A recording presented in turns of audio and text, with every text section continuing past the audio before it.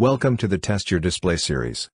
This is the second part of tests, and we will be checking your display backlight bleeding by showing black color in full screen. If you see any lighter gray, or even white color on the edges of your display, you have got win the lottery and you have a problem with backlight bleeding.